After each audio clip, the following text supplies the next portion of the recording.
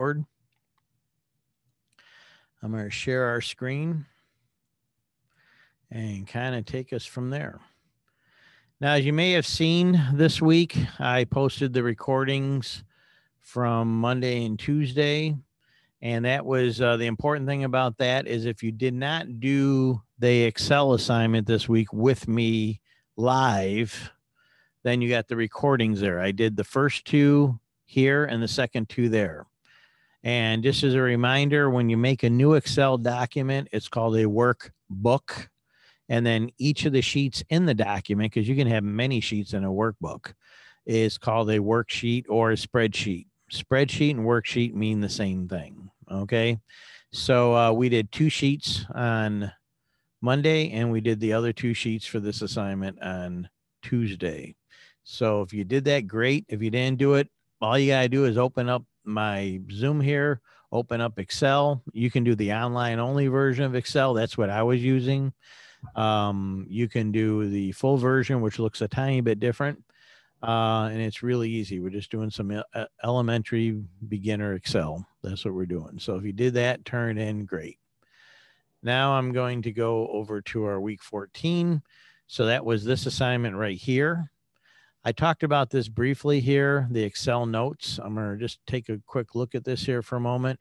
There is a little, it's really important. Watch this video. It'll help you understand formulas and functions better. But I'm going to open up these notes I shared with you. Even though this is not an assignment to turn something in, do make sure you take a look at this.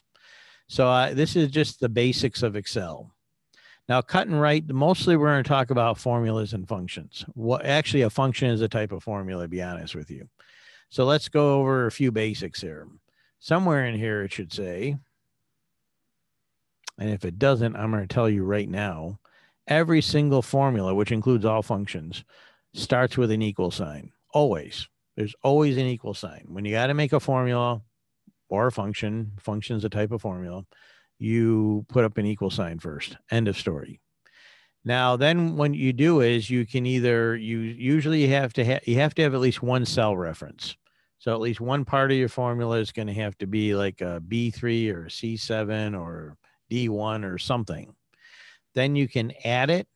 And the addition can be to another cell. So you can take like B2 plus B3. The addition could be to a number like B2 plus 8. Same with subtraction, same with multiplication, same with division. So you can take A2 divided by A3. You could do A2 times A3. You can be A2 minus A3. And just like with any mathematical formula, there's something called order of operation. So if how that works is when there's a complex formula with a bunch of stuff in it, it'll go from left to right. It'll do all multiplication and division first. Then it'll go back and do addition and subtraction. So if you want that to be different, you have to use parentheses like I put right here. So take this example right here. If there were no parentheses, it would go from left to right, and it would do the multiplication first. So it would take C5 times D5, then it would add it to B5. That was going to give you a different answer than if you put in these parentheses. But if you're doing something that, you know, let's take this and add to that, then multiply it by something else, then you're going to need parentheses. So it does this first and then multiplies. That should be a basic reminder from a math class you took a long time ago. You know, you should have covered that a long time ago. Okay, I talked about most of that first page the other day. So I'm going to just touch on a few things here. We're not doing any charts or graphs this week, and we're not doing any functions this week, but we are going to get into some next week. So a function is where you have a pre-made formula for doing things like sum adds up stuff. Average will average it. Count, that's a typo. There's no A in count. So just count, data range. Max will go through a range of cells and say, you know, which one is the biggest number in there. Min will go through a range of cells and say which one's the smallest number. And if I may not even cover in this class, because this is more of a computer use class than a computer lit class, and that's a little more complicated. So what is a range? A range, you see the parentheses here? That'd be like A1 to A10. So I mean, every cell from the top left to the bottom right between A1 and A10 is part of that range. So if you're doing an average function, would average all the numbers in those cells. If you're doing a sum function, would add them all up. Okay. So that just give you a little idea of that. We'll talk more about that next week.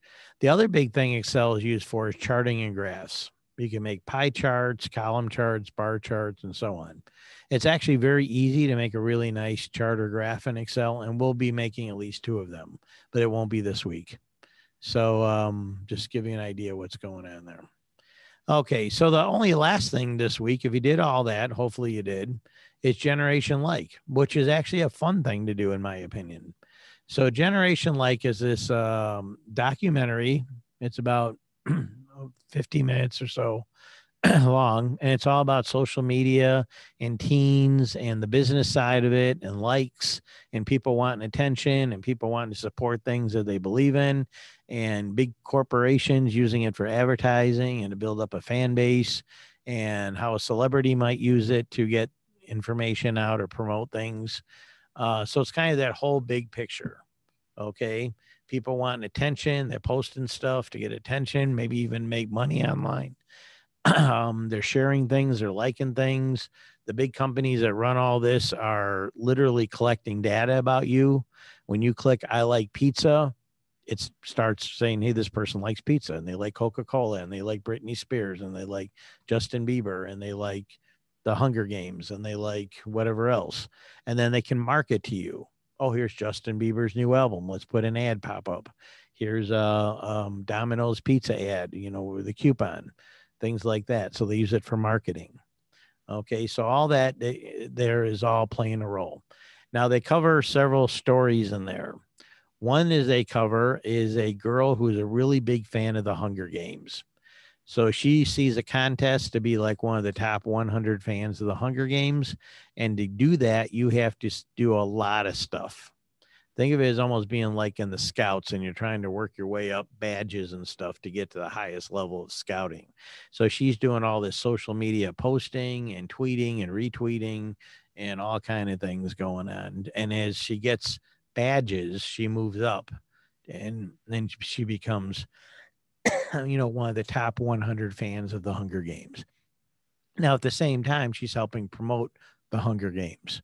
Now, I might say, why would you do that today, Mr. Rio? This documentary is from 2014. So at that time, Hunger Games was a big deal. Okay. So it's from that.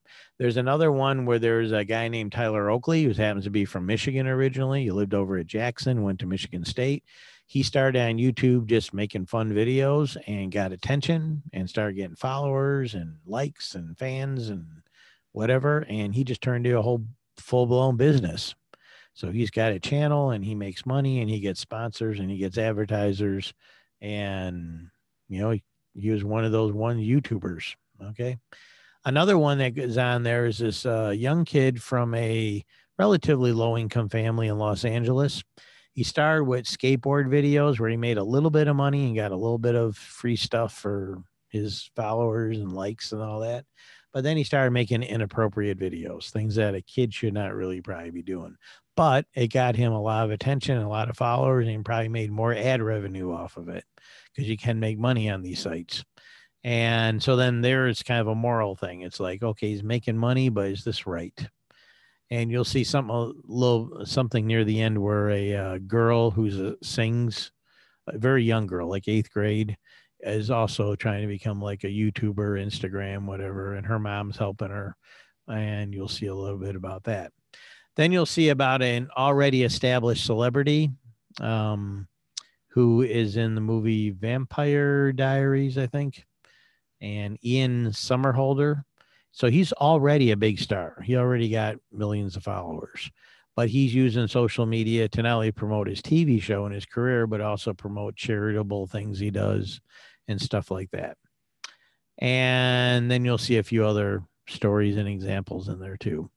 So it starts out with a bunch of teens and talking about posting stuff and counting likes and why do some people get more likes than others and girls tend to get more likes than guys and this and that. So So it's called Generation Like. It's from about 6, 7 years ago. All you do is watch it, and I don't even have you write about everything. I just have you write about I don't know if you guys can see this. I just opened up Generation Like questions. You write a good sized paragraph about this here, about the Hunger Games fan. You write one about the kid making videos, skateboarding, and some inappropriate videos. And then you write about the famous actor I just told you about, Ian Somerhalder. And then you share your opinion about some of this. So it's like 4 paragraphs. If you want full credit, make sure you hit the minimum, however many sentences I ask for each one, and do a good job, and you should enjoy that. And that's it. So it's a nice way to wrap up the week. Pretty easy assignment. It was a pretty easy week, to be honest with you. Next week we'll do some more Excel. I don't know if we'll finish up Excel. We're going to start getting into some internet stuff. I didn't add any new internet stuff other than Generation Like, which is connected to the internet, because we were talking about the internet and the web and social media and all that. So this is part of that too, but that's the only one I included this week. So if you haven't done so already, enjoy that, watch it. Get the Excel in if you haven't turned it in already or finished it. Look over these Excel notes, watch that little video about formulas and functions, especially since we're going to be doing more of that next week. So I'm back to just me here. I don't know if you guys got any questions about anything. You can either unmute yourself or put it in the chat. But if not, that's pretty much it. So I'm glad you guys made it here today. It's Thursday already. Of course, we don't do these on Friday. There will be a HCTV coming out tomorrow. I'm working on. There'll also be a Student of the Month video coming out maybe later today, and we'll have our next Zoom meeting on Monday, and that will be May 3rd. So boy, oh boy, we're gonna hit May. So take care, Colin. Take care, Aiden. Take care, Sarita. Take care, JD. Take care, Hanson. Take care, Matt. I don't know if I missed anybody. Colin, take care. Yep. So I'll see ya.